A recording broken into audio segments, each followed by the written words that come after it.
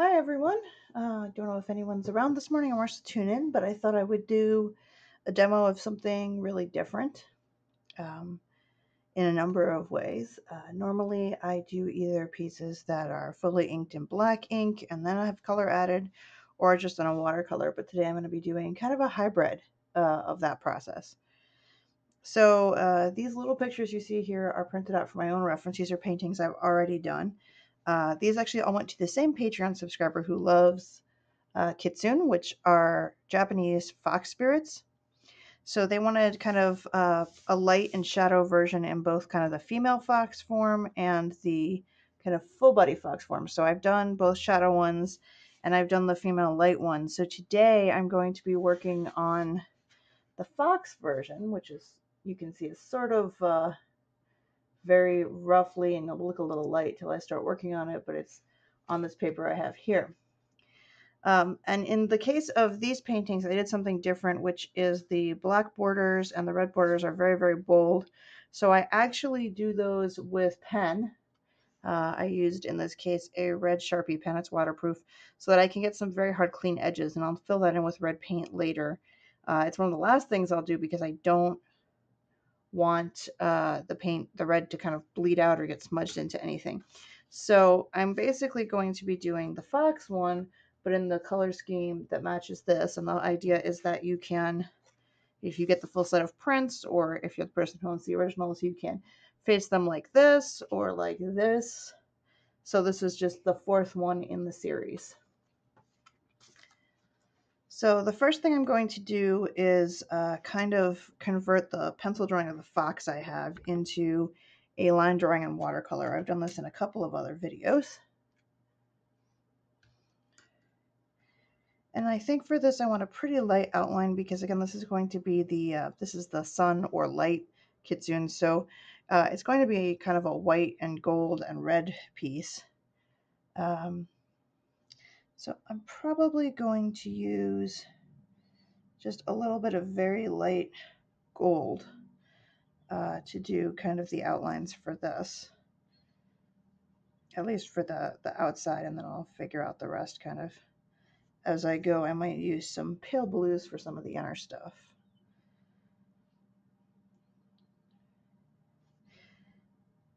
And this is for an awesome Patreon subscriber I have in Germany who actually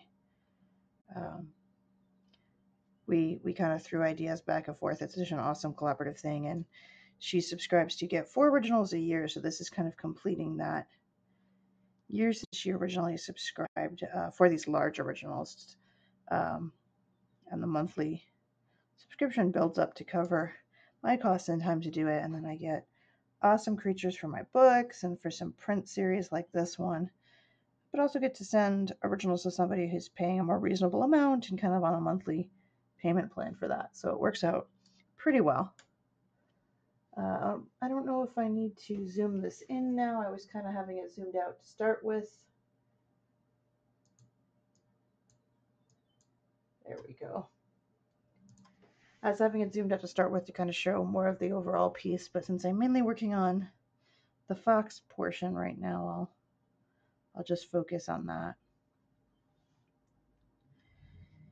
And I think if I were not able to do writing and painting, and especially didn't have the support of so many wonderful folks who subscribe to my Patreon, and they get stuff from me at events, they order from my online store, or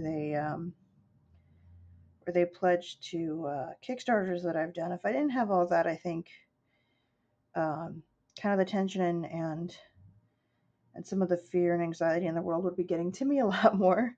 But this to me is such a sort of meditative way to just focus my mind on something else, on something that's creative, and it makes such a huge difference. So when I started painting, it was now with the goal of doing this for a living. I would love to say, like, I grew up wanting to be a writer because I've always loved writing and I've always loved art, but the environment I grew up in, it wasn't that I didn't have supportive people. I just was around siblings who were very much prodigies and I wasn't. So I just didn't really think I was good at anything. And then I realized that But in the long run, that's been so good for me because I've had to kind of learn to be happy with myself and not rely on other people loving what I do. I mean, that definitely is a perk if I get to go to an event, and especially if I think um, if kids are a little amazed at something I've created, that's really awesome for me. But I had to kind of learn to be very satisfied with myself and what I could do at a young age. So art was just something, and writing too, that I did because I enjoyed the process, and it really helped me deal with things in my life, especially difficult emotional situations, things out of my control. Being able to draw and paint and write has always kind of been a coping thing. And then eventually, I realized I could do this for a living and do something I really enjoy. That's very rewarding. And I don't make as much money at it as I would maybe at other jobs, but I think that's okay. Um, I probably am streaming into the void right now, but I'm hoping either some people will tune in later or come and play back um, this video. So try to keep it entertaining. And I'm kind of trying to match the shadow fox that I did on here. He's got a lot of these sort of swirly patterns. And again, this is just like a small printout I did just so I could have it for reference without trying to get another thing up on the screen, because I have copies of all the paintings digitally for doing prints and things. So I want those swirl patterns to kind of carry through in the fur on this fox. But again, because this fox is the light one, it's going to be lighter colors and stuff like that. So trying to take that into account as I plan this. And this is a little bit easier to do since I've already done one facing the other way. I know a lot about it. And the way I get them to match is I do a little bit of a cheat, which is that I have a digital template on the computer as to where my circle and my borders should be, so they'll match pretty closely. So I print that out really lightly onto the watercolor paper. Then I do my sketch and my painting, and the ink from the inkjet printer on this paper is not permanent. So any little traces of, I don't even think you guys can see them, they're so light, for like placing the circle and stuff, they'll dissolve as I'm painting. And I suppose I could trace something with a light box or do a lot of measuring and planning to get everything in the same place, but the end result is the same. So I find it's just a faster way to make sure it's going to properly match the other originals in the series, at least close enough that if they're hung up together, it'll look good. And foxes are not something I paint a lot, so I've definitely had a kind of a learning curve with doing the shadow fox and then with doing the light one here. But I'm really happy. I actually redrew this fox face about 8 times yesterday because I was so frustrated with it, and now I'm really happy with how it looks. And I am going to do kind of the traditional kitsune patterning, so it's going to have some red markings on the face. Oop, well, I bumped my camera there. Sorry about that. And I've seen a lot more people kind of struggling now as we're getting into a lot more time at home and a lot more people getting sick with depression and all that. And you got to keep in mind, we're having so much more information given to us than we have in the past, that we're able to be more preventative, I think, and that we're also more aware of things like how many people are sick and death counts. And if you focus on that too much, it can just take over your life and you can end up really depressed or stressed out. And I'm not saying don't take things seriously, but try to do something productive. Try something new. I was talking to some wonderful people in one of the DJ streams last night, and I've seen a lot of women posting on social media about how upset they are about not being able to get their hair done, not being able to get their nails done. And I'm so hard on my nails with drawing, painting, sculpting, packing things for shipping that I don't even get them done professionally. I'll just paint them at home if I want color. But it was pretty cool that a couple people in the chat room were saying they just got manicure kits off Amazon or other online stores and were kind of learning how to do it themselves. They said, hey, it's a good time to learn a new skill. And I think that's such a positive approach to what's going on. But I think it's also really pointed out, like, small luxuries, and being happy with yourself because we have to spend so much time on our own right now. I tend to do that anyway. I don't really think of myself as an introvert versus an extrovert because I enjoy talking to people, whether it's through a Twitch stream or in person or in the form of chats, whatever. I enjoy it a lot. I don't really have as much social anxiety as I did when I was younger. But at the same time, I don't feel like I need that interaction to survive. I'm just working on getting all the tails kind of here on this guy. And I always try to make the tails kind of overlap the borders on all of these. So if we look at like the female form of it, the tails kind of come down over the border at the bottom. So since this is going to be the kind of the facing piece in the full fox form, I want to get that right. But yeah, I don't really think. I think it's because maybe I didn't get a lot of approval from adults or peers at a young age. I got picked on a lot. That in long term, that's helped me because I don't really feel like I need that to function in day to day life. And I think if you're used to a ton of interaction and people kind of propping you up all the time, whether you ask for it or not, that some people just they do that, and then it can feel really weird to have that cut off. And then I'm not completely alone. I have a large family of cats, and I have an awesome boyfriend. He's off getting his tire replaced, and they have a whole no contact tire replacement process. But yeah, he got a screw in his tire, probably from work because he works at Lowe's. And we're very lucky he didn't get a flat and get stuck anywhere, or that we didn't both get stuck somewhere like picking up groceries or something. So they were getting the tire in yesterday, and he's actually having both his back tires done because they were the original ones from when he got the car, and they're starting to wear out after 7 or 8 years. That's amazing they lasted that long. Um, so he's not here right now, but we've, I think, only had one slight disagreement or conflict in 3 weeks of pretty much being around each other every day. And I think that's because we're both just people who we do a lot of stuff together. We'll watch movies, we'll eat together, but we also are cool taking naps separately if we are tired at different times, or um, watching different things in different rooms if we don't feel like watching the same thing. We play video games, kind of give each other our own space, which I think matters so much.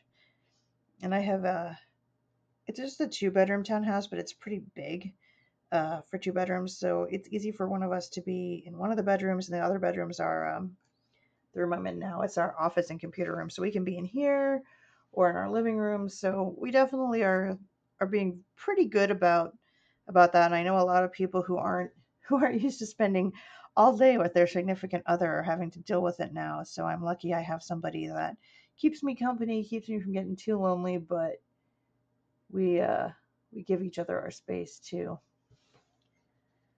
So now I'm just waiting for some of this to dry, and I'm kind of trying to figure out. I don't think I want to outline the whole facial features as much in gold colors because I'm planning to have some blues for the shadows and some reds in there. So I'm just putting a little bit of blue in on the eyes. I just want to have this done enough so I can kind of either erase or at least lighten my pencil lines. I think in the face I'm just going to lighten them. Probably go back in with the gold for the nose here. And there's so many different techniques for watercolor. I always encourage people starting out or even experienced artists to just try new things and experiment a lot because you just don't know what's going to click for you.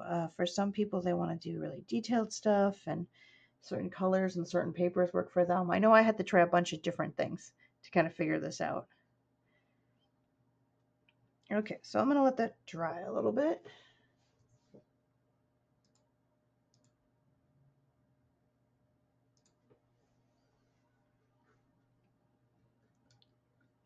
Hopefully this is going to end up being a cool piece. I don't think I've ever painted a white fox before, so I've painted white things before, and I had to do kind of the white tails on this. So I'm going to use these same sort of, I've got some blues, pinks, and a lot of golds in this, and then the background's going to have a lot of yellows and golds kind of in the circle. behind her. And then there's a little bit of blues in the corners for shadows. So I kind of, if you're working on paintings in a series, it is useful to print out little reference cards like this if you're trying to match them. Well, thank you. It is, I think it is pretty. If you just came in, this is what I'm doing. I have a bunch of the female Japanese fox critters that I've done. Actually, they kind of go facing like this, that I've done for one of my fans. They get the originals, and then these are actually pretty popular prints. So I've done sun and shadow, and then we did the full fox form of the shadow. So this is going to be the full fox form of the light one. And if you get all 4 prints, you could kind of choose, do you want to hang the 2 women facing or pair them up or whatever way. So it's kind of a neat way to get 1, get 2, get 4. It kind of works as a series that way. And I don't do that many that are series. The Gorgon pieces I did, those are all very much in a series. I'm just looking for an eraser. There we go. So once stuff's kind of dried more, and I'll zoom this in when I start doing more of the detail on the face. All I'm doing now is kind of removing any pencil lines because this is a lighter piece and the tails are going to be white. I really want to make sure I don't have any weird pencils showing.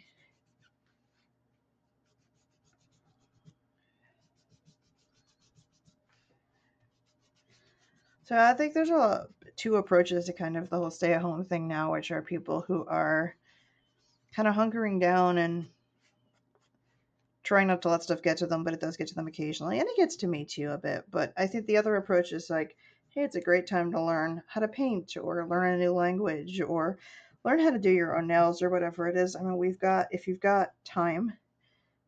Unfortunately for me, I don't have time because this doesn't change my work because I work from home. So I'm going to be shipping out a lot of things, including hopefully this painting today and tomorrow.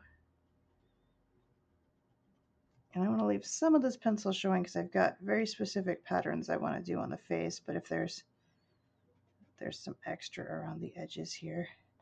The cool thing about using kneaded erasers, which is what this is that you can shape them, but also if you don't want to fully erase something and you just want it lighter, you can just press down on it and it will lift some of the pencil off the surface and leave the design there. It'll just be quite a bit lighter than it was.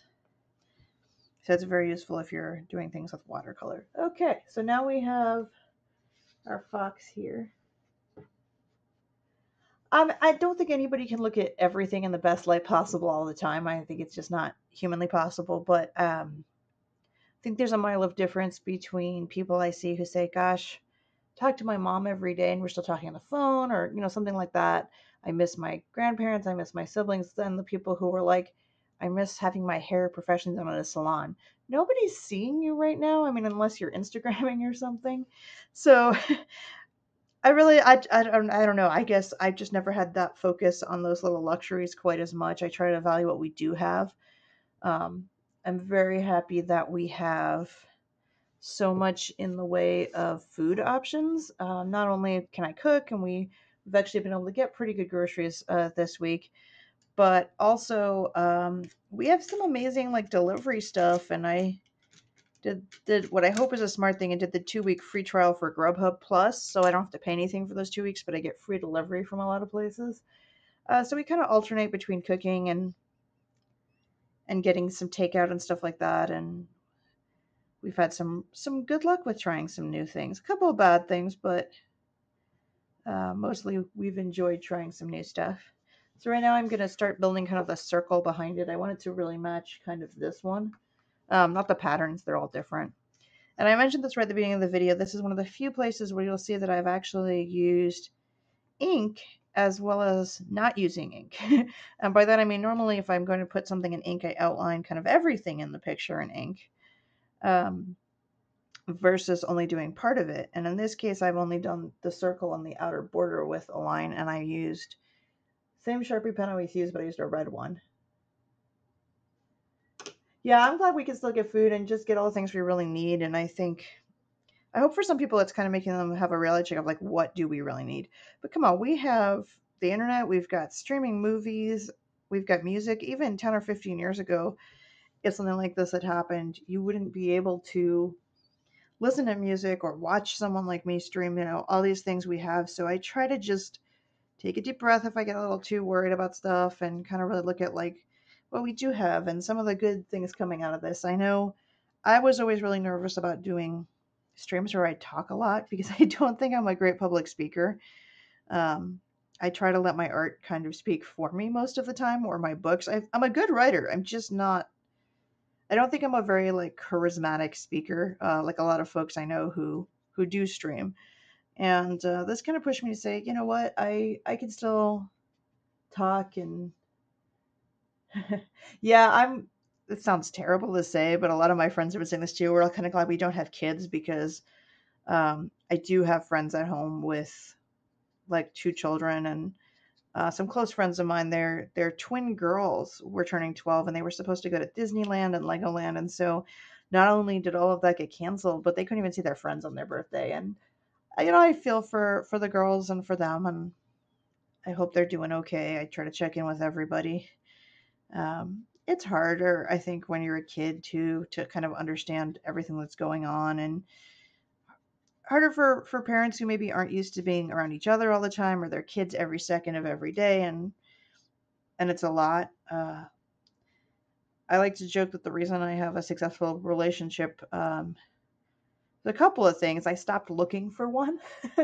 I literally was like, I'm done. And my boyfriend actually was kind of the same way. We were friends for a while first because neither of us felt like a lot of the hoops. I'd tried online dating, I'd had relationships with people I had met at events or through other things, and it just, the balance was always really off.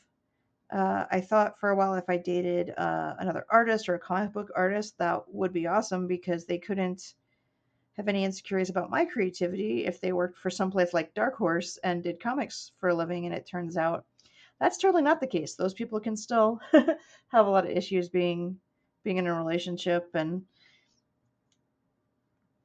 I've definitely had relationships where I felt like I had to tone myself down or hold my creativity back um, because of the other person, which is not healthy. So mine sort of happened when we weren't trying to have a relationship, which was then very natural. We had a great friendship first, which made a huge difference. But then also, we're not married, which I think that's just a personal choice in the age that we live in. We are domestic partners. We do get some benefits from that, but we have separate bank accounts, and we have a working strategy of like how we pay for some things jointly, but we have separate bank accounts. So as long as he contributes what he says he's going to contribute every month, I don't care if he wants to go blow money on video games or a VR headset or whatever. That's, he's an adult, I'm an adult, we can do that. So we're not always getting on each other about kind of financial stuff. And then um, I happen to get a house that it has two bathrooms, but the bathrooms are really just like sink and toilet, and then it's one shower, but the shower is in a separate room, kind of Jack and Jill. It's in the middle, and it's shared. So I only have to clean one bathroom or one shower room, but we each have our own bathroom space. And a lot of people, they can manage with one bathroom. For us, I think that's a huge contributor to our relationship. Be okay that we each have like our own bathroom, we each have our own closet, like we have space. So yeah, we got a couple people watching now. But yeah, I think just being respectful of your differences in any kind of relationship are cool. Like we have a lot of overlap for what we like, but then we have things that we each like that the other one really doesn't as much. And in some cases, that's been really cool because like before we were together, I really had no interest in wrestling at all. I was like, oh, it's all fake, it's dumb. And then I learned that it's actually more like sort of like comic books because Daniel loves it so much. I learned that it's really a case of they create these like over the top characters and they have good guys and bad guys. And then I started to kind of see the appeal of it more. But I wasn't really into it until he showed me this little known wrestler who's kind of been getting a little more YouTube attention recently called Orange Cassidy. And he is my one of my favorite characters from anything. Definitely I will always watch, like if he's got a match and Daniel puts it on, I'll watch that because he doesn't do anything. It's sort of like if you've watched the old MTV show Daria, he's like the wrestler version of her. He'll walk up and like very casually kick someone in the shins, and about as much effort as he'll put in, but he's so committed to the character that it's just really fun to watch. Like he'll do an entire match and he'll win, but somehow his sunglasses will stay on the whole time. And he doesn't wear like a wrestling costume. He wears like a tank top and jeans or a t-shirt of himself, which I think is great. So I never would have found any of that had I had identical interests with the person that I'm with. I think it's really healthy to kind of have those differences. And I think if you're like at home with somebody, that's the time to sort of honor those. And if you're really not into something, give them space to do their thing, you do yours, but also maybe explore some of each other's interests and learn more if you've got that time. Oh, he's coming along pretty good. So yeah, it doesn't look like a lot at like this point because I'm doing all of my light colors. Because if I were to go in, even with these thicker ink borders I've put in and do these reds, even dry, it's those really bright colors. The reds I'll do last because I don't want them to bleed into any of the rest of this. So right now I'm just sort of building kind of the outside areas around the fox, and I have to figure out. The fox is pretty much going to have some of the colors that I used because there's no skin tones, so kind of in her dress here. So very light kind of blues and some pinks for the shading. So I'm going to start on that next, and then I'll get into doing the reds on the fox's face. And I've had a couple people watching the stream tell me they like hearing me ramble about different stuff. So I don't know. I never thought I was that interesting, but I've done panels at conventions for years, and I still don't think I'm that interesting. But I think if you're honest, and you have honest things to say, I'll often tell people about like bad experiences I've had with people putting down something I did when I was younger, because I think that shows that everybody has those, and that if you want to make art, you should make art, and it shouldn't really matter that much if people are nice to you about it or not. There we go. Yeah, you always have differences, and it was weird when I lived in LA. I was in a relationship there, and this is coming up on 15 years ago, and we didn't do everything together, which is kind of why we worked for a bit. We just ended up being way too different in many ways in the end. But I noticed a lot of people, and I think it maybe was something of an LA trend, like they would just assume that if you're a couple, you're going to spend every Friday and Saturday night out doing something, and I have never done that. If I don't make plans with somebody and they want to do something else, or they want to have, if I'm with a guy and he has a female friend, I'm not going to get jealous. I'm not going to get picky. I think if you don't have communication and honesty, and you're always worried about those things, that's not going to go well. I mean, we still have the occasional fight. We don't always get along. Usually when we fight, it's because we're tired or sick, and then we just don't communicate well. Which I think is the case of a lot of people. When you get tired, it's harder to understand what other people are saying, and then easier to get upset. And I think everybody, nobody's relationship is perfect. You're always going to have like those things, but if overall you can give each other space and still enjoy each other's company at the same time, that's good. And we're not together because we can't cope with being human beings on our own. We're together because we enjoy adding to each other's lives. That said, when something bad does happen, it's been really wonderful to have somebody there to support me. And it is a little less scary having somebody here. So I'm not going through like quarantine completely by myself. And I think one of the things I feel lucky about is that I do live in Arizona, because I grew up in upstate New York, and looking at New York's in a lot of trouble right now. They're one of the hotspot zones, and they're having a lot of sickness and a lot of death. And we have it here too, but it's maybe like 1/20th. I mean, it's a lot less. And I feel lucky that even in Arizona, Tucson is not doing nearly as bad as Phoenix, and we're hanging in there. I mean, I think that's all we can do. I think the thing I'm most frustrated about out of all of this is I feel like this is the most irresponsible I've ever seen the news media be, which is they're just using scare tactics. And there's a lot of people where those get to them. If you don't know a ton about how information can be presented, it's very easy to have those things get to you.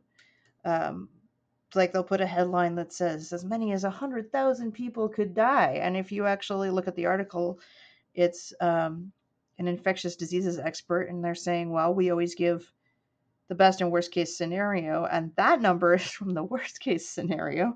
So while that technically could happen, the article itself, the expert says usually what happens is somewhere between the best and worst case scenario. So I think those like scare tactic headlines get people to click links and read articles, which is great for the news profit wise. But yeah, I hear you guys up in Washington State have it pretty rough too. Maybe not quite as bad as New York. I know Washington and California are suffering too. The weird thing is if you look at like New York and Massachusetts, they're not big states. I think you could probably fit both of them inside Arizona, but some of the population is so compact, and especially in New York City, the way people go about day-to-day life.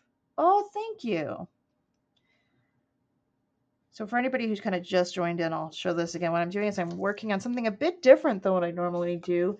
It's part of a series of paintings. So these are little quick printouts I did of the first three so I can kind of match it.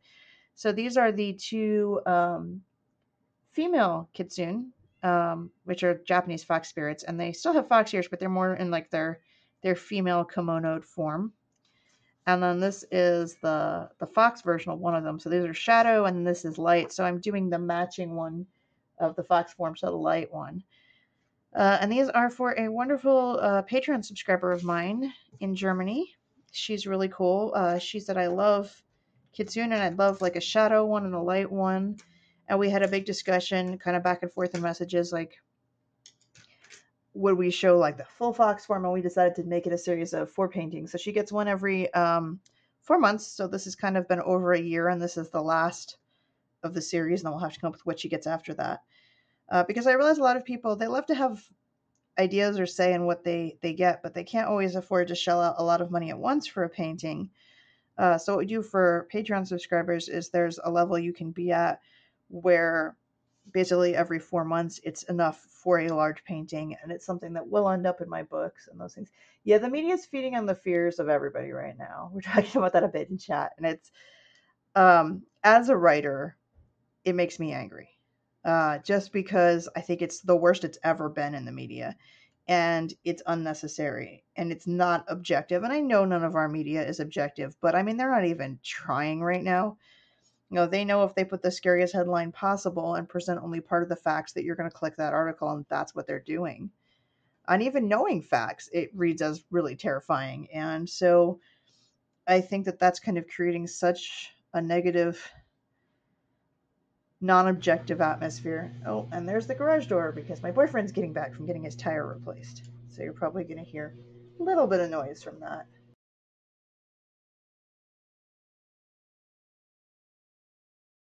Well, thank you. Draco is saying they enjoy seeing me put in the shadows and the figures that take shape. And when you're working with colors like this, where the colors, you go from light to dark because it's water-based, then you're really doing, and I'm actually going to see if I can zoom this in on the face right now. There we go. So you guys can really see a little more what I'm doing. I'll see if I can get a little more light, because it's pretty subtle because of it being a white critter.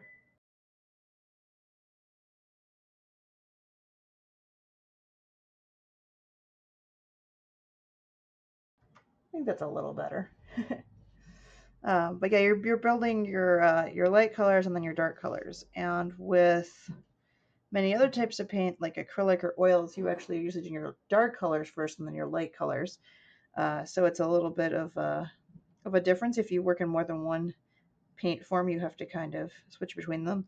Markers are also very similar to watercolor in that they are partly transparent, and you can layer them kind of the way I do with watercolor. I just like watercolor a little bit better because it's cheaper and you can really get more subtle colors, whereas the marker, you're kind of stuck with what's in there unless you're getting custom inks. So it's hard to do like lighter and darker. I mean, you can layer to get darker, but it's harder to do that, I think. So I think now I've done enough on the face. I'm trying to make sure it's dry enough that I can kind of start to put in some of the reds. Because if you've seen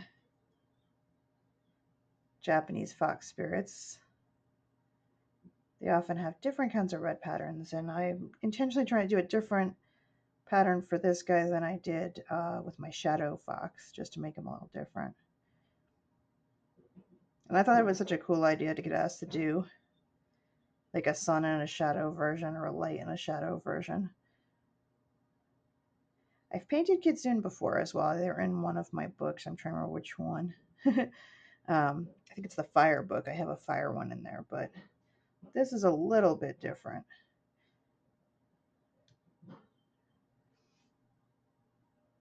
And I think it's cool to be able to show a bit more of the gradual process on streaming, because even with a how-to book, you're not kind of seeing as much of that build up. And I think that's what leads people to think that watercolor is very difficult, or that it's just a form of magic and some people know how to do it and others don't. And this way I can kind of show, nope, it's just a process where you work away at it. And the more you do it, the more kind of the rules of the paint you understand, and eventually it turns into a finished painting. But it's very much a process that takes time and effort, but I think it's worth it. And I don't know where the myth that watercolor is the scariest form of paint came from. I mean, I think maybe some people are more predisposed to do a light to dark versus a dark to light, so they might pick oils or watercolor depending on that. But I don't think it's scarier to use one than the other. Painting is just a skill to learn like anything else. Now on my shadow one, I did not do, because it's kind of a spirit, I didn't do like pupils in the eyes. I don't know if you guys can see that. So I wanted something similar on here, but I do want to make sure there's enough shadow and kind of atmosphere with the eyes. So I'm going to work on that a little bit. I think I have a good orangey color I can kind of bring in here. Create a glow.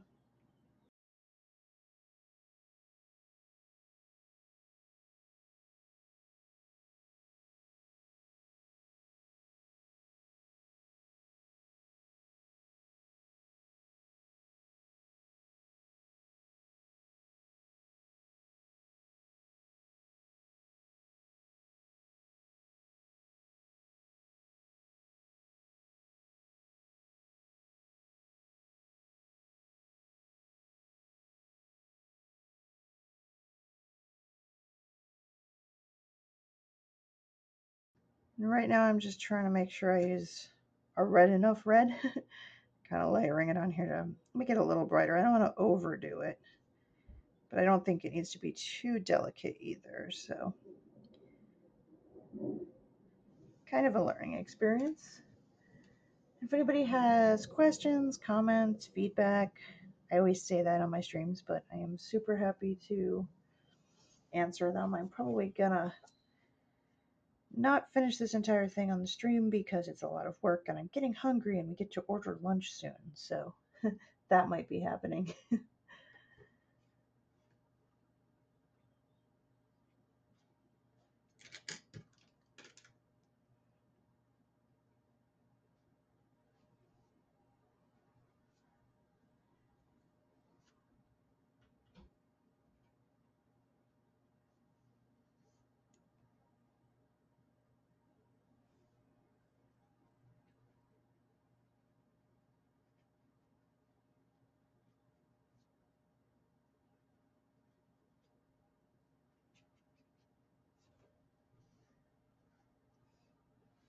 I think it's already really kind of starting to come to life and have a bit of a personality here.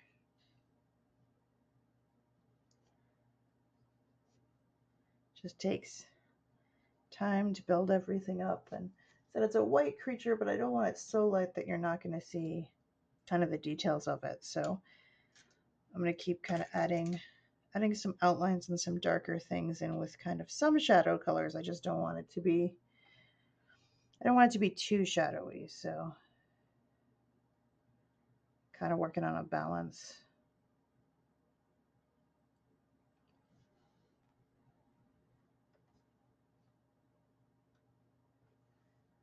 Yeah, I think a lot of people are afraid of making mistakes, and I think they think if they make one, that's it, and they've got to toss the whole drawing or the whole painting or whatever it is.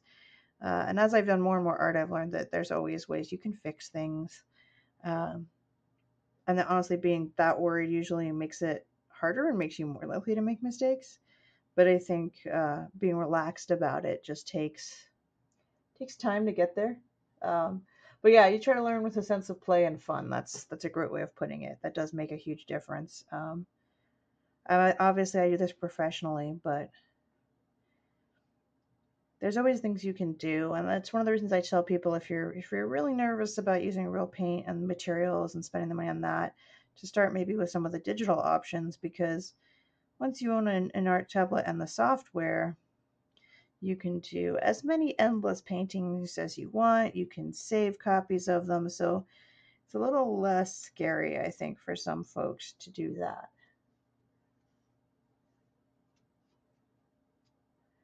And art, the other thing to know about it is art and a lot of painting stuff. Sometimes they don't look good for anywhere from 50 to 80 to 90% of the process. It's gonna look weird because it's not finished. Hello, welcome. You have more people in the chat. It's always fun.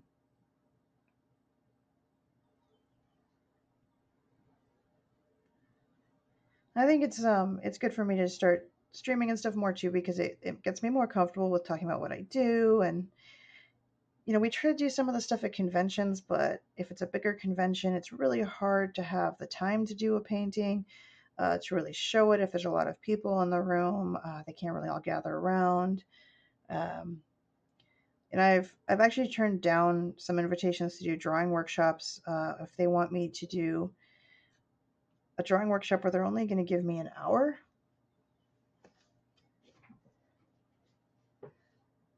Yay, people are actually using my chat. I'm so happy. But yeah, if they're only giving me an hour and you actually don't get everybody really settled and sitting for 10 minutes, and then you've got to wrap up 10 minutes early so the next panel can come in, sometimes people get frustrated because they don't have enough time to really learn. So I tell people, if you actually want me to teach a drawing workshop, you got to give me at least 2 hours, um, so that people can kind of get past a little bit of their fear and stuff like that.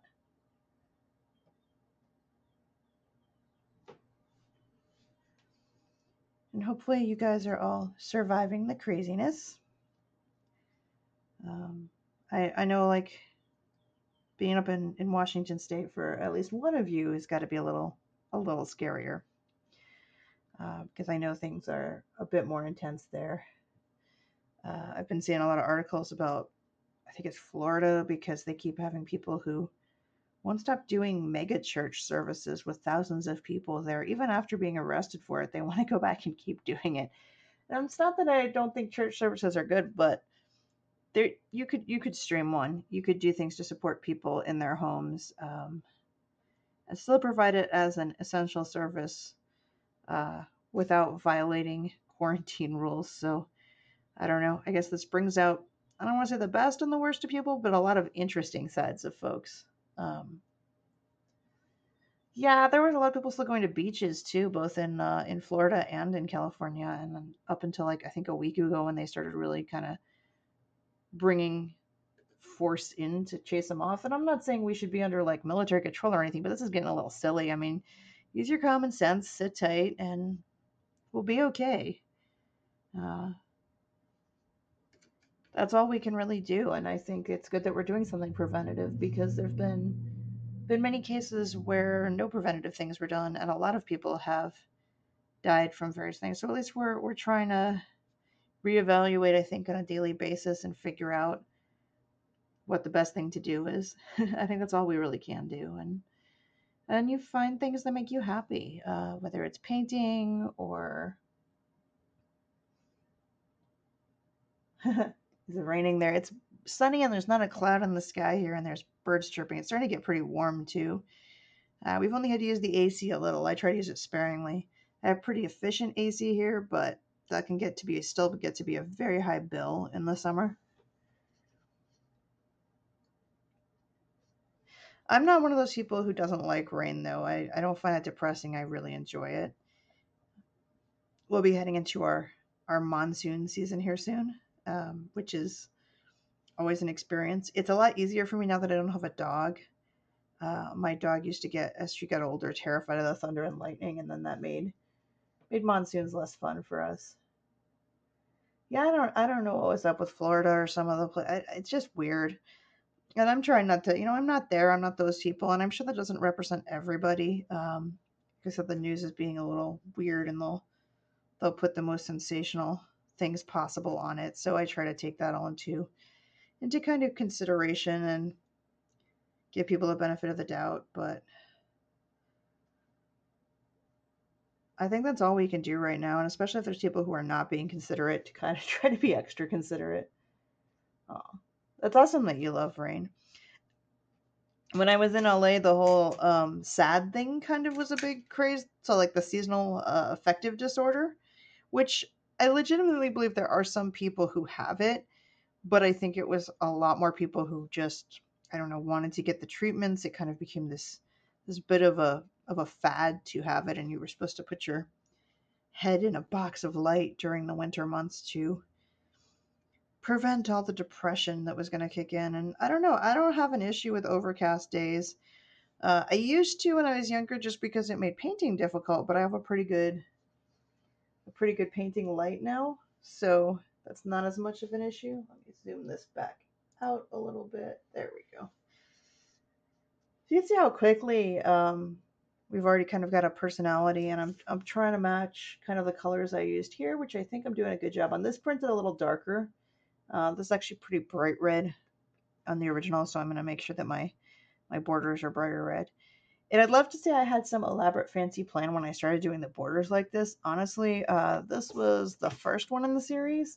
I just did a bunch of scribbles and then merged them into the borders, and it looked like some fancy magical design, and I thought that was cool. So I just sort of stuck with that. Um, so I don't know. Sometimes you can have fun, and I'm not really an abstract artist, but I enjoy putting abstract elements in. And I thought that was really different when I did that about a year ago for the first one, and I was kind of excited about that. I love playing, especially the last year or two, with borders on things. I've done gear borders on some of my pieces and things like that. And when we were talking on the channel, we've talked a lot about how long it takes to do something. Painting like this takes a lot longer than some of the little ones I've been doing, because even though it's a simple background, I am doing like a full background. I do all these swirly patterns and things. I've got to wait for different elements in it to dry, so it is more time consuming. And it's also a larger piece. This is usually about as large as I work. I don't like to go much bigger than this, because then you're kind of leaning over and dealing with stuff. I've done a little bit bigger on occasion, but it's also harder to mail if I'm selling pieces, so I've kind of found this to be the best option. And this is the standard size that watercolor paper comes in is 11 by 15 inches, at least in the US. I know standard sizes are not the same worldwide, which is a whole other issue for creators to deal with. And they're not standard sizes that carry between art papers and printer papers, which is also annoying, let alone framing things. So it's definitely been an experience.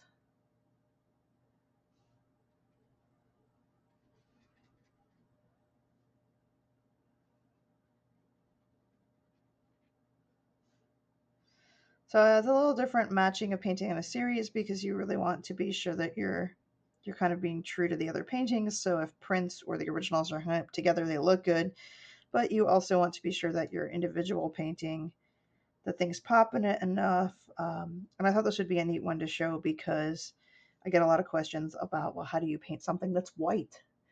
But if you look at anything that's white in real life, it's not really white, because so much of the environment around it makes shadows. So essentially, I'm just painting the shadows, and I won't add a lot more to the face. This will stay lighter. Um, so it's almost like an inverse sort of painting, and it does take practice and time to kind of get used to it. And sometimes I will go darker right away if I really know exactly, like, I'm going to use this color for an outline. But since I haven't painted a white fox before, I was definitely starting with some lighter colors and then building in some of these outlines. So, as I was talking about earlier, I actually did a thing where I printed a very light circle on the paper so I could position this to match the other paintings. But for the first painting, and what I do for a lot of paintings, some artists use a tool called a compass, where you have a thing you stick in the middle and then a pencil, and it draws a perfect circle around it. The problem I have with that is it often makes a dent or a hole or damages the paper. And it's also hard to get it positioned correctly in relation to kind of the edges of the paper if you want it more or less centered and stuff like that. So I do something a lot easier. And some people refer to it as a cheat, but I have clear glass cooking bowls I use for making cakes. Oh, yeah, your white cat is sitting there, so you can be an example. One of the cool things you can do if you're not sure how colors would look in an environment reflected on something, they have you do this in art school, is you take an egg, like a white egg, not a brown egg, and you take a sheet of paper that is colored, and then you put them under kind of a neutral light, and you can actually see the color from the paper reflected on the bottom edge of the egg. Um, Things like that. They kind of there's also lots of photos of stuff like that, so you don't have to do it yourself, but to kind of get an idea. And a lot of artists who've painted landscapes or creatures with ice and snow can tell you how much where they are is going to change the colors, because something that is either white or transparent in color very much is going to pick up the colors of its environment, and it's going to be very different. So, and I certainly don't know everything about all the colors for painting. I've done a lot of painting. The wonderful thing about Patreon especially is that it has me painting on such a regular basis. Prior to that, I mainly did my art was sold through conventions, my website, and then Kickstarters. And the problem with that is that if I was doing a book, I wasn't necessarily going to get a lot of income from either the original paintings or the book until it was all done. So I had a very limited amount for what I could do for a book or project, uh, because I needed to eventually get some money in for it. So that's why a lot of my early books are 50, 100, 120 pages. But once we started doing Patreon, I was able to also either do longer books, like I've done a couple 300-page books. Yes, it's a kitsune. I know you would. I knew you would like that. Hi, Rainbow Phoenix. But yeah, I was able to do some longer books and also to do multiple projects at a time, because Patreon is a monthly subscription service, so I get more funds as I am creating, and I also get more inspiration. I get requests, or in this case, this is for a subscriber, and I've mentioned this a couple times as a subscriber in Germany. So this little guy's going to be making its way there to complete the set of 4 paintings, and I'm very excited about that. And I think this might be the best fox I've ever done, so I'm pretty excited about that. If you do one type of animal, dragons and cats, man, I can do those really easily. But when it comes to like foxes and a little more, and there's a lot of similarity in foxes, dogs, and cats in anatomy, so that helps. But horses are something I've always had to work at. And I don't know if I mentioned this when I was showing some of the digital painting, but the software I was using, Clip Studio Paint, one of the things included, even in the $50 like basic version of it, are models. And you can download some more for free. There's some you can buy, but totally for free. You can not only get human posable models, just like you'd get a figure model in real life. They make like the mannequins, but they're included in the program.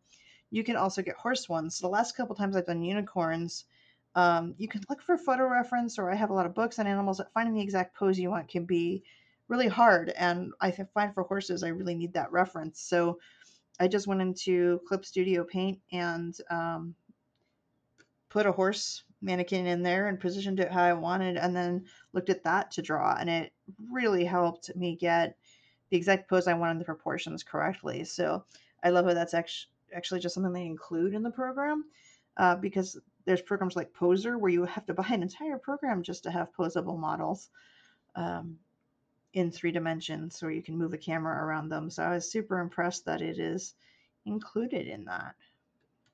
And that's a good example of how, even if you are working on something using real media, digital tools can still be really useful for figuring those things out.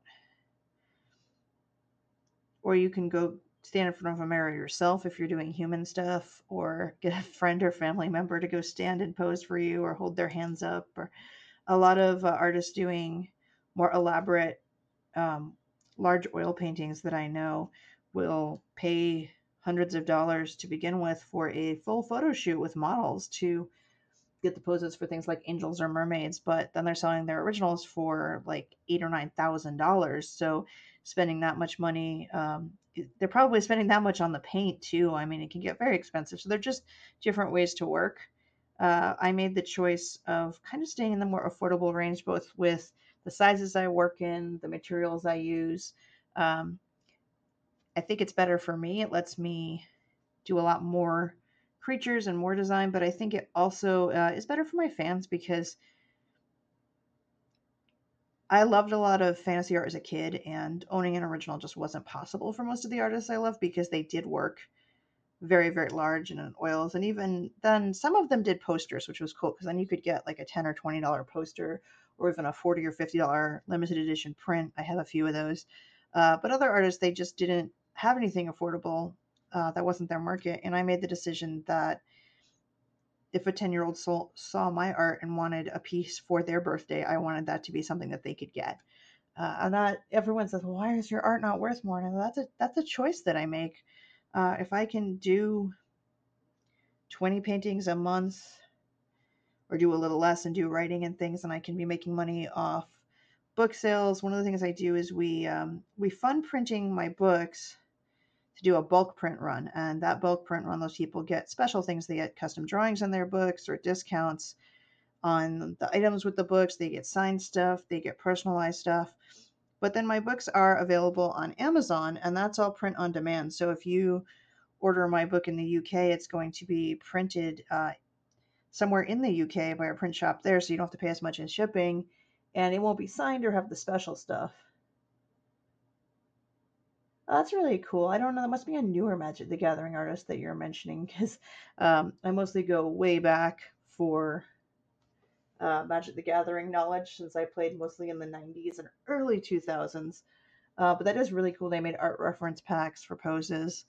Um, and I mean, there's a lot of debate of like, well, what technically is cheating in art? I'm not a big fan of tracing photos, even if you've taken the photos yourself, but there are many portrait artists who will project a photo that they have licensed to use. It's a photo they've taken of the subject matter, or it's a photo they're allowed to use, and then they'll project it onto a canvas and trace it, so they don't have to do all the figure drawing and all that.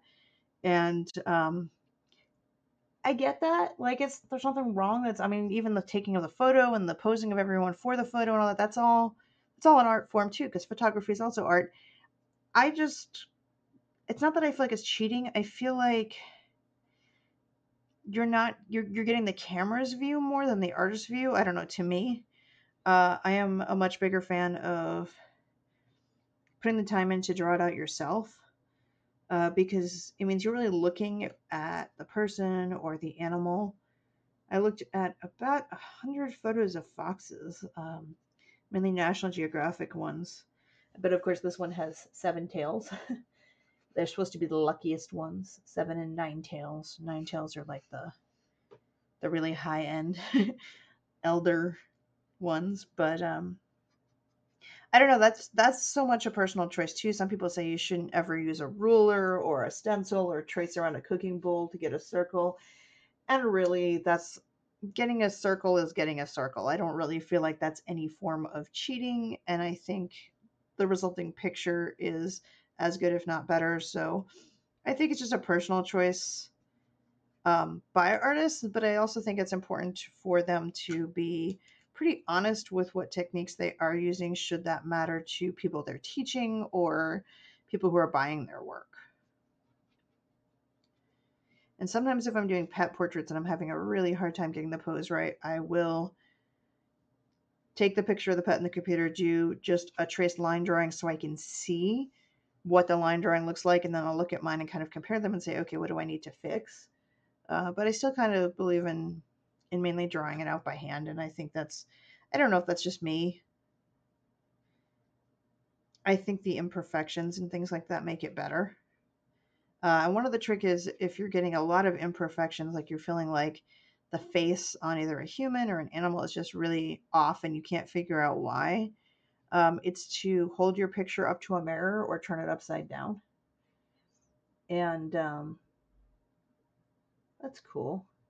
Rainbow Phoenix is talking about this newer artist, Noah Bradley, who's really providing a lot of resources to other artists. And I love when artists do that. I think there's kind of two mentalities. There are some artists who, I don't know, they're a little more insecure and they don't really want to encourage other people to create. But I truly think each and every person has something unique to share with the world, whether it's stand-up comedy or art that they do or writing that they do. So I don't ever feel like I'm losing fans or losing business if I encourage someone else to make books or art or vend an invention I vend at. It's never cost me business, and I think it's a little weird that there are more people when I've done shows in like cities like LA, because I used to live there, that seem to have that mentality of I'm not going to tell you what paints I use or I'm not going to tell you what tools I use. And then here in Tucson, most people are pretty good about encouraging each other. I think out of this whole quarantine virus situation, the thing that's actually been really positive is we've had so many creators sort of work with each other more to provide Twitch streams. We have all of our local DJs are all supporting each other and moderating each other's Twitch streams and encouraging each other and trying not to conflict when they're scheduling nights of music so that there can be something almost every night. And that could be a competitive thing, but it's not. And I think that's really awesome. I think that's really special. And I think everybody does have like their own eye, their own style, their own thing to give that can apply to almost anything. A lot of people think that they're not creative, but they might be creative just with something else that they do. There's so many ways to be creative: cooking, fashion, food, music. Just the way people dance is always interesting to me.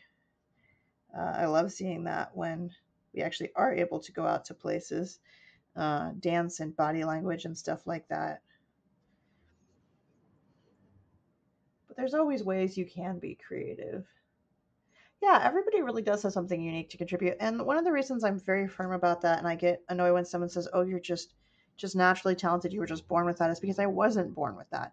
I was born really with two kind of natural talents. One of them is imagination. I've always just had an imagination, which is both a great talent, and you guys might hear some weird noise. I don't know if it's going to pick up because my window's open and the garbage truck is doing pickup outside. But imagination can be great, but it can also be terrifying because I had to some issues when I was a child of like imagining horrible things. If I heard about a murder, I'd be able to imagine that in way too much detail. So that's not so good. But I always had imagination, and then I've always been kind of stubborn. And that has served me really well because if there's something I'm not good at or that I can't figure out, I'm stubborn enough that I will keep trying. And I think that's the biggest talent that I have because when I started drawing, I could not draw well. I could not paint well. I couldn't do. Oh yeah, there's the garbage truck noise. I'll mute this for. All right, they're gone now. But I couldn't do anything like what I'm able to do now. And this is just many years of practice. And with the internet, it's so wonderful. I was very lucky that, I started drawing more seriously in the mid 90s, and the internet kind of came into popularity and into accessibility at the time. So when I first started doing digital painting, my brother used to translate Japanese tutorials for me from the internet. But the fact that there was so much there that you could look up on how to draw things, that definitely encouraged me. and I'll just keep trying, trying at something. I think if you care enough and you're willing to work at it. Oh, I'm so happy we've been able to help you get exposed to new music. I thought that there were some nights locally for themes I wouldn't like music wise that we never went to, and now I totally know I want to go to those if they get them started up again after this. I think it's awesome to see not just so many of the DJs supporting each other, but different types of music. I definitely found like five or six bands that I love that I had no idea I would love. So that's been really cool. And everybody's kind of different style. And even like, well, one of my favorite DJs is Plastic Disease, who you guys have heard me probably recommend a lot. But she's done goth nights on Twitch, and she's done like really cute plushy anime parties. So we've had, she likes to say she has many different personalities and she's trying to show them all. And I think that's great to show all those sides. I mean, I definitely do more serious artwork. I would count this piece on the more serious side. But then I've also done really goofy stuff, cartoony stuff. Um, to me, art is so much an exploration that I'm always trying to kind of learn things. And I think sometimes it's bad because people people show up at a convention and are like, I got a print from you 5 years ago. My friend wants the same one. And aside from a few really popular pieces, I'm like, well, I do 20 paintings a month. So I'm bringing different prints every year to shows because I feel like I've improved and learned and grown as an artist. And then somebody wants something I did when I was 20. And I am almost 39 now. So I don't really have those pieces out there anymore. And I look at them and go, I could do better. So yeah, we actually put you're talking about making space to dance. We put I can't think what the app is called. I'll have to find it for you. We found a an app for our cell phones that does like it'll listen to the for the music and it will do lighting effects on your screen or with your flashlight strobe as a strobe light in time to the music, so you can do a light show at home uh, if you're listening to music and you want that more feel of being out at a club. We thought that was really fun. There's a bunch of them. I think Daniel just googled strobe lights in like the Google App Store to find it. Yeah, he's coming along pretty good. And obviously, this is a very stylized fantasy fox. Yeah, I have my phone here. I can just tell you what the app is. Give me a second. It's just called Music Strobe, and it's just a free one. So yeah, and it'll just listen to whatever music you have on. So we turned off all the lights, had both of our phones doing light shows, and had the DJ stream coming in on our computers, which were on opposite sides of the room. So it was really cool. We got kind of a surround sound, and then you have our other friend who is a DJ, and for one of the events, they had set up a fog machine. They put up photos. They set up a whole fog machine in their living room to dance along into like an entire club for just them at home. So yeah, I feel like this situation, while it's not great, is bringing out so much creativity in people, and that to me is really cool. It's pushed me to stream. It's made me a lot closer to other creators. A lot of the DJs I was really kind of intimidated to talk to because I mean, come on, they're really cool. They're playing the music, and of course, you don't really talk to them at events because they're busy playing music. So it's been kind of really wonderful to get to know them more as people. And they've kind of said the same thing. Like it's been really cool to have that side of it as at least something positive. And I'm not saying like, oh wow, this is a great thing, but we might as well try to find some positive, cool things about it. We might as well find books we've always wanted to read, or new writers, or new TV series to check out. I mentioned, I think in my Discord this morning, we were checking out this show and we didn't really have a lot of time to watch it and thought it was only okay. So we only watched the first few episodes on Hulu, and then we ran out of other stuff. So we were like, oh yeah, let's watch some more of that. And now I'm totally hooked on it. And it's called, I think it's called Case File 221 or N221, something like that. It is the most bizarre anime take on Sherlock Holmes. It is by, and I've seen every version of Sherlock Holmes ever done. This is the weirdest version ever. For starters, Sherlock is one of many detectives who live in a Japanese row house, and every time a case comes in, all the detectives compete to solve it. There is a Watson, but then the row house is run by Mrs. Hudson, who traditionally in Sherlock Holmes stories you may know is his housekeeper. Only in this case, Mrs. Hudson is a very large, muscular man who cross dresses. So it's a little bit different. And it strikes a balance of really comedic moments and really serious, frightening crimes. I mean, they're chasing the first half of season one. They're chasing and trying to figure out who Jack the Ripper is, which is like a whole other non Sherlock Holmes related thing they threw in. So I guess you'd say it's loosely inspired by Sherlock Holmes. But I love how creative it is, and it's super weird. The first couple episodes, I was like, I don't know what I'm watching. I don't know if I like this, but now we're like halfway through season one, and it's on Hulu. It's really um, grown on me, and now I love it. And I don't know if I would have gone back to that or had the time otherwise. So it's cool that I'm able to explore that a bit more.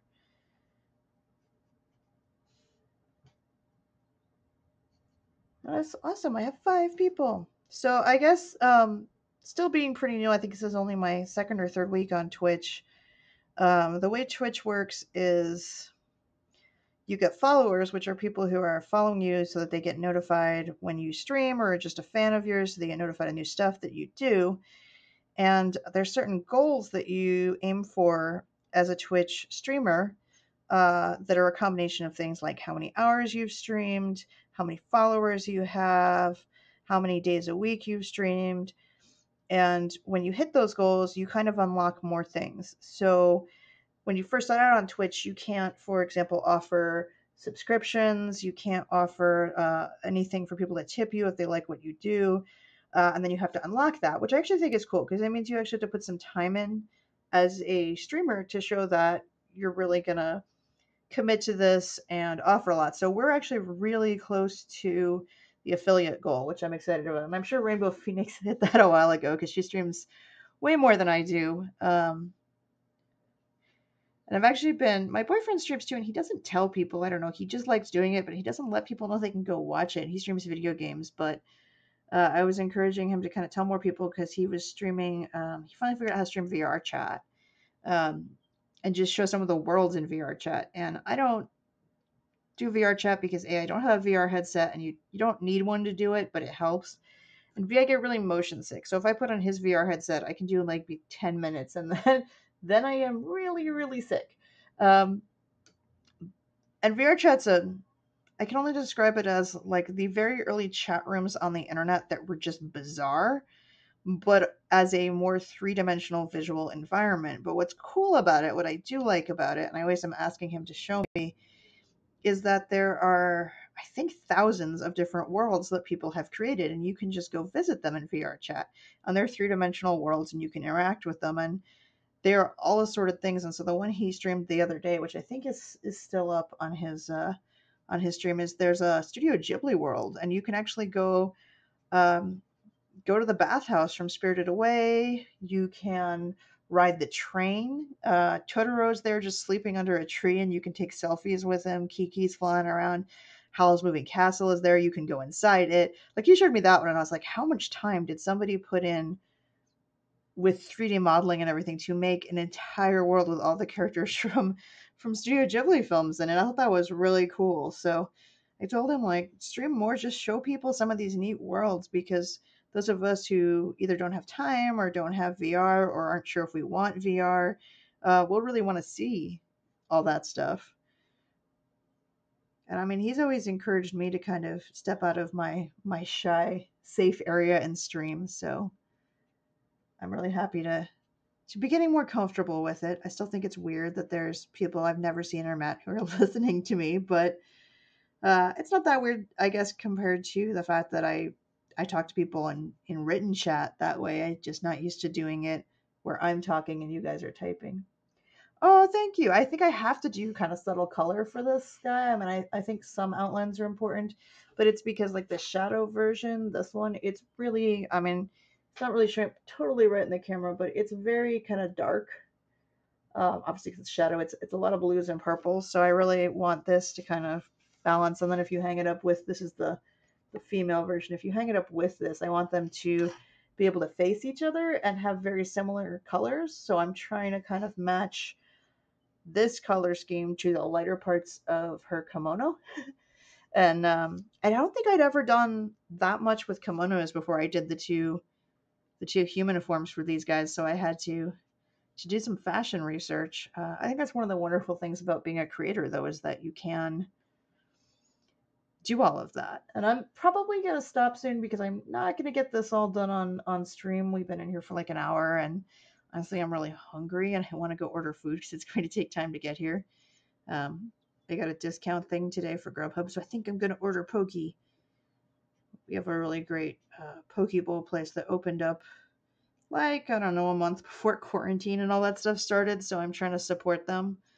Um, it's really hard, I think, on new businesses if you like just opened your doors. We're starting to build your following, and then everything kind of hit.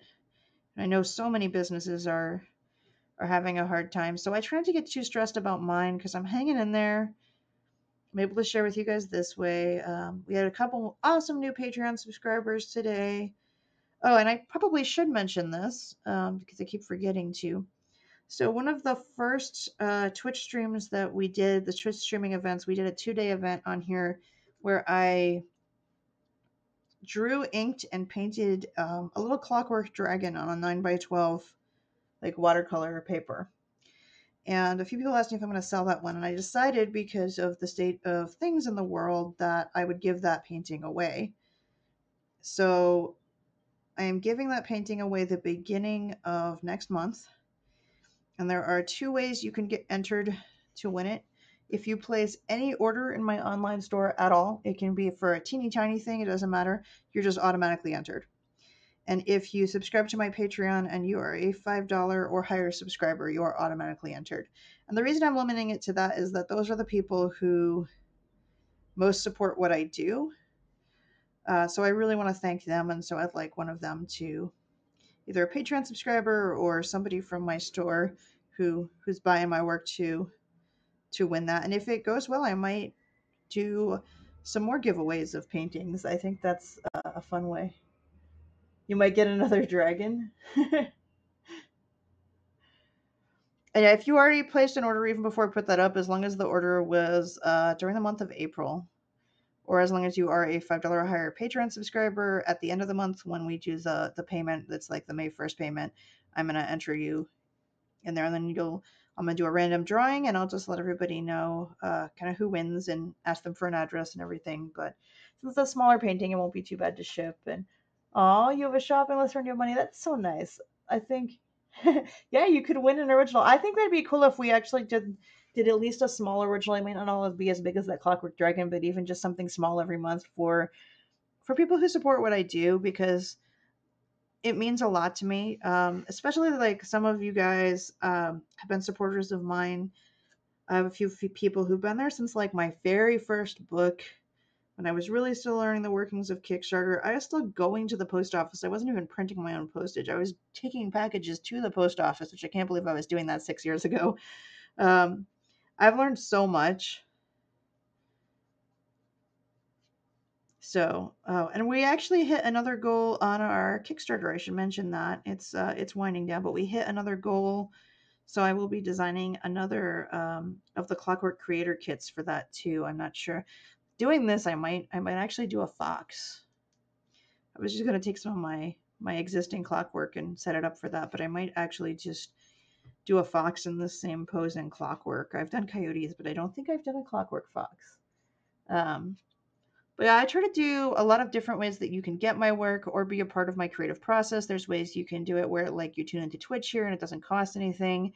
There's ways you can have more of a say in what I'll paint and get coloring pages and just be a part of that for $1 a month, which is $12 a year on Patreon, which doesn't sound like a lot, but if a bunch of people do that, that really helps me out. It helps pay for my paints and keeping my lights on and stuff like that. And one of the reasons I can do this for a living is that Tucson is incredibly affordable to live in. And then we have a lot of amazing local businesses, things like Bookman's, that host events for artists and writers to come in the store and sell our work and talk about what we do. So I'm always worried if I get too much of an ego as a creator, but I try to have enough self-confidence in what I do.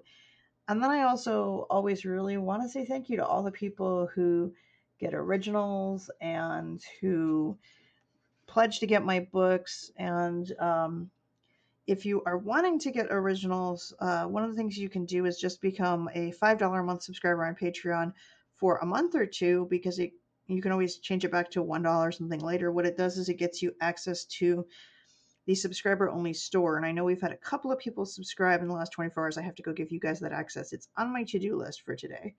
And in that store, all of my newest paintings for that month, not the ones that are for specific people like this one is, but about 8 or 9 paintings I do every month, and other special products featuring those are in there, and they're about 20% off. So if we like put one new piece of art in a t-shirt, it'll be in there and it'll cost anywhere from $1 to $3 less than it will when it goes to the public store. And so I give everybody there, kind of who are my biggest supporters monthly, the first shot at getting some of my originals, and then if they're left over, they go to Kickstarters or to the public store, because so many of you guys are the ones giving me ideas on what to paint. I'm doing these ones that are going out. I can't do them too early because I had to wait for payments to come in on the 1st, but these are going out this week, and then towards the end of the week, I will be starting on all of the weird things you guys have been voting on for me to paint on Patreon, which is fun. But I always want ways where, even if you don't have any money, you can kind of see me create and take part in that, and kind of make things accessible in different ways. So yeah, I'm trying to do a lot more with stickers too. And I always try to offer prints with things. Sometimes it's hard because if I do like 10 new paintings, I don't know if I want to offer prints on all of them, because it's just a lot to put in my online store to add. I don't want to overwhelm everybody, and it takes a couple minutes to like prep images and put everything in there. So I try to listen, but resoundingly, you guys got mad at me for not putting prints and stickers and things up of the lemon lime griffin we painted earlier this week. So I will be seeing about that. It'll go in the Patreon subscriber store for a couple weeks, and then it'll go up a little bit in price, and it'll move to the main part of the store. Yeah, if I can make people happy within reason, in an affordable way, I'm always going to do that. Because I've been on the other side of it. I don't always have a lot of funds for things, but I get to do something I love, which is awesome. And as long as I can keep it going, that's what I care about.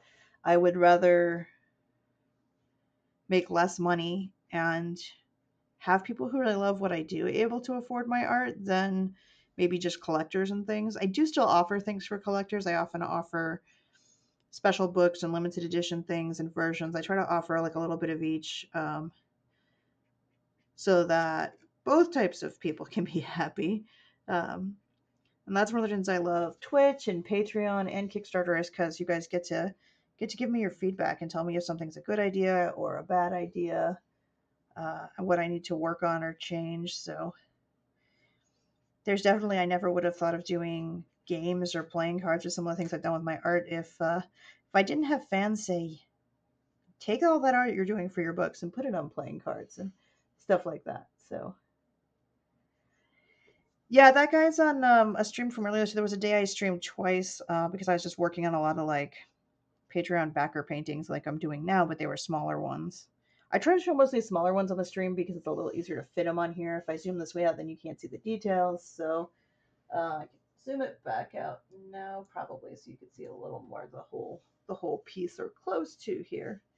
So what'll really punch this up when I'm done is adding all these red borders, which are not there. Oh yeah, you've been around. Rainbow Phoenix has been supporting since I did a Clockwork Dragons. But I think we actually met in person at least once before that, because we went to the same game store for a while. Like once we met in person again later, I was like, I know I've seen you before. So, well, that's not creepy. Sorry about that. But yeah, I try to just have a range of things, and sometimes somebody will ask me for something in a product with my art that just isn't that doable because not enough people want it.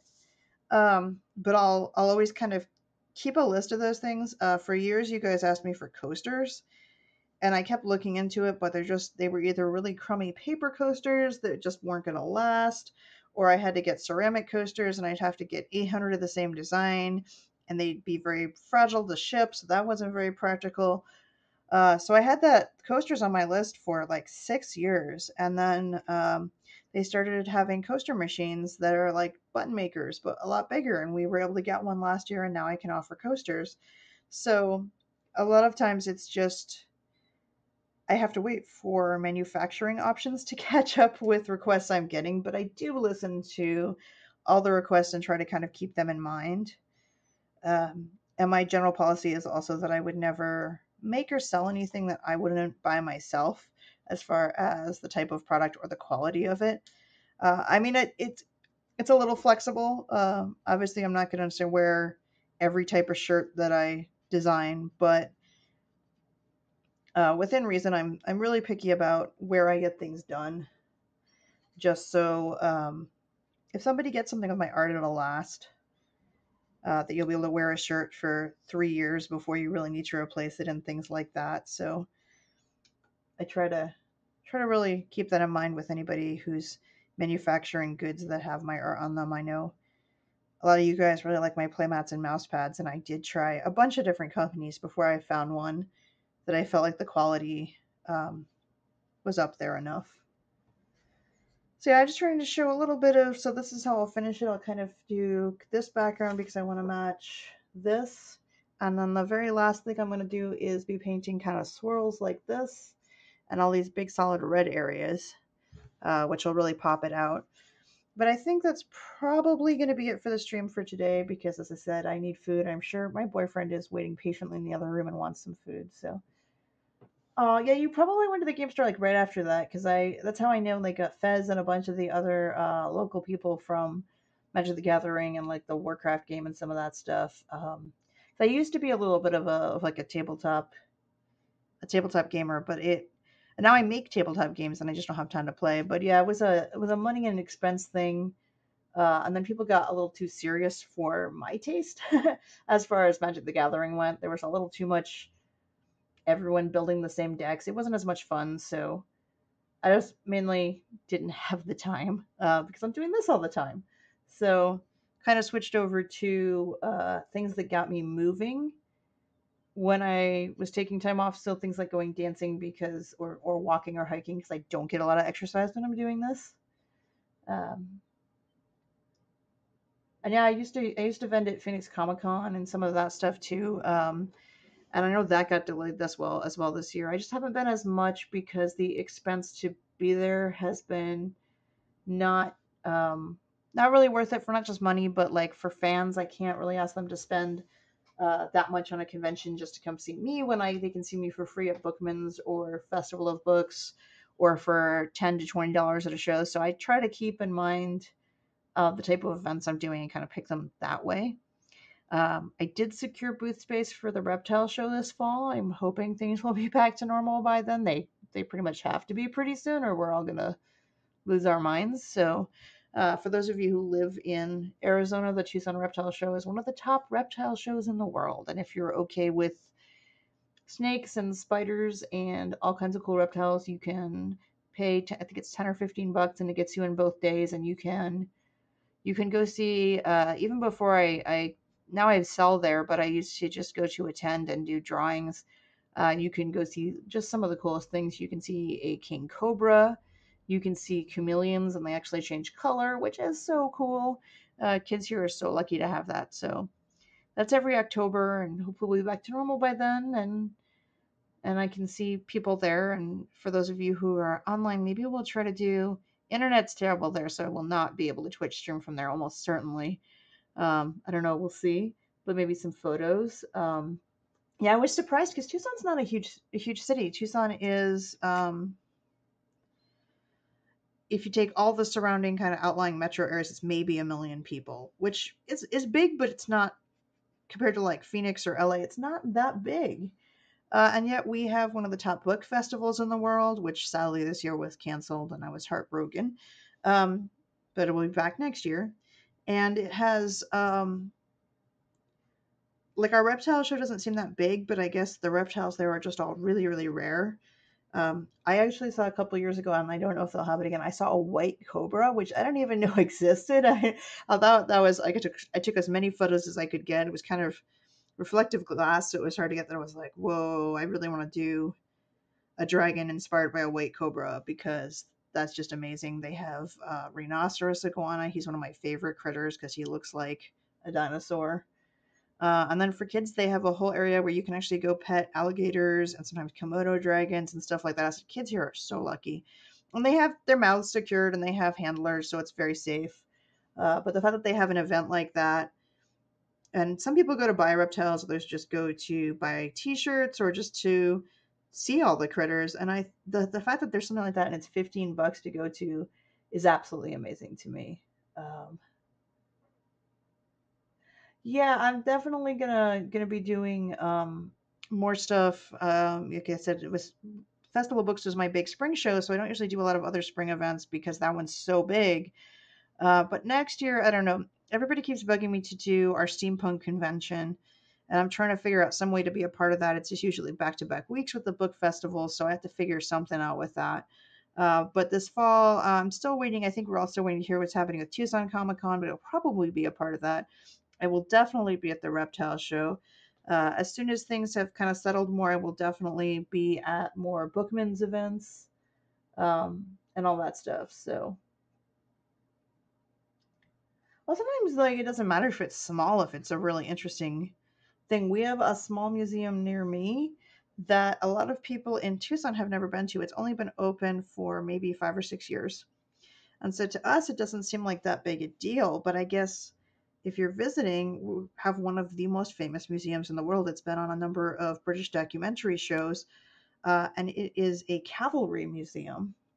And it has very rare cavalry uniforms. It has saddles. I've been there once. It's one of the coolest things I've actually, and I don't have a huge like military interest, but you can see all these uniforms over time and the designs and how they changed. We get to see they have a saddle there that was designed to hold a huge shortwave radio because they used to have to try to get that up on hills to get um like a signal. And I mean this thing was probably like 3 or 4 feet across. This radio is huge, so they had to have a saddle that a horse could carry it up a hill because they didn't have off-road vehicles and some of the things we have now. um just really cool stuff. And it's not a big museum. It's a couple of rooms, but it's really famous because it has such rare things in it and it's such an unusual museum. So that's about, I don't know, 6 minutes from my house. It's next to um, our bizarre mini golf thing with a giant castle and our fake Wild West town. So we have some weird things right down my road. There's also a giant T-Rex in front of the McDonald's down the road from me. So Tucson's a weird place, but I love it. So yeah, once things settle and we're allowed to travel again, those of you who don't live here, if you can get here for like Festival of Books or the Reptile Show, the events are cheap or free, so it's just travel cost, and they're really wonderful. Thought I'd be here 2 years, and here we are 13 years later, and I'm not going anywhere. So you guys are stuck with me. Uh, but it's been such a wonderful experience and a pleasant surprise, and there's absolutely amazing, not just for DJs, but just live music scene here as well. We have a ton of festivals related to that. We have a couple of street fairs. Like, there's so much stuff here. I usually can't go to most of it. So um, anyway, now that I've talked to you guys to death about Tucson and the reptile show and all of that, I will definitely be at stuff this fall. And for people who can't ever come to stuff here, I will try to get a lot of reptile photos. I try to always take a bunch every year and share those. And maybe we'll try to get enough internet connection that we can stream a little bit of what the event is like. I don't know. I don't know. There might be legal issues with filming there and things like that. So we have to be careful if we're maybe doing it before it's officially open to the public. We can do something with that to kind of show the booth and kind of what the show's like. But I don't know. The internet and phone connections there can be a little iffy. So we'll see. Anyway, thank you guys for tuning in, and I'll hopefully be able to show the finished version of this at some point. And I think we have 5 days, it might be 6 days, 5 days left on the Kickstarter. If you're interested in coloring books or coloring stickers or magnets, that's all going on. And I do a lot on Patreon. I do a lot on my website. I'm on Facebook. I'm on Discord, and all those links are on my Twitch page. And I'm always super happy to hear from people. I'm always happy to kick somebody an email with the brands of paint I use in case you missed that in a video or any of that stuff. Because because I know there's always a lot of questions. That is really cool that you have a Hobbit house in your neighborhood. That's awesome. Yeah, I don't think we have a Hobbit house here. We have some weird stuff, but no Hobbit house. So that'd be cool because I don't want to go draw there because I love weird little houses and trees and hills and stuff like that. So and yeah, if you have tuned in and you're not already following me on Twitch and you want to, I would suggest it because it'll let you know when I'm streaming again, and just all the other stuff that I post, if I post more videos and things like that. So we just need to get, I think it's like 7 or 8 more followers and we hit the affiliate goal, which is cool. So thank you guys for tuning in, and I'm gonna go get myself some lunch and do more painting and shipping and stuff for patrons, and lots of work, but food first. So thanks for tuning in. I hope I'll see you all again, and that you're hanging in there, and hopefully having a good day, and some positivity and things like that. And maybe I've been able to add to that a little bit, which I would be super happy about. So that's it for today, and I'm going to sign off.